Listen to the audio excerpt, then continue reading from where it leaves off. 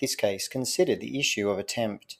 and whether or not a man could be found guilty of attempt in relation to drug offences when he possessed a substance which he believed was prohibited but was in fact not prohibited by law.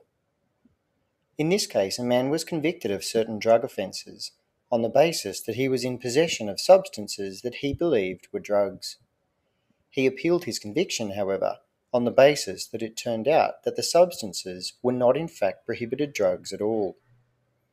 The central issue for the court was whether or not he could be